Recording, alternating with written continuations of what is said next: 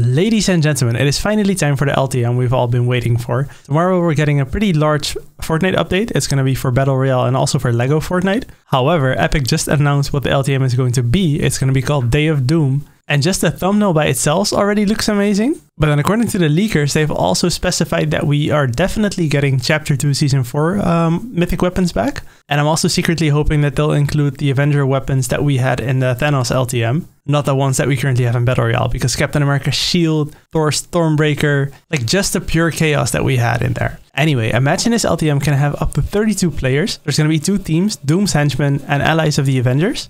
And then if you're in the Doom's team, your goal is to collect all 6 Arcane Artifacts. And once you've collected them, your adversaries will no longer be able to respawn. If you then eliminate everyone in the enemy team, you'll emerge victorious. For the Avengers, your goal is to take down Doom's forces before they collected the artifacts, which means that they will have a very large number of respawns. I am also pretty sure that Doom's weapon, or the one that you can now get on Loot Island, is going to be in that game mode, and then probably the entire lobby is going to go for it, similar with Thanos' glove. Like, if it works like that, I'm going to be so happy. Anyway, as the Avenger team, your goal is to eliminate all of the respawns, or to get rid of all of the respawns from the Doom team, and then you will earn yourself a victory. Personally, I am really excited for this update, and I cannot wait to play the LTM tomorrow. What do you guys think about all of this?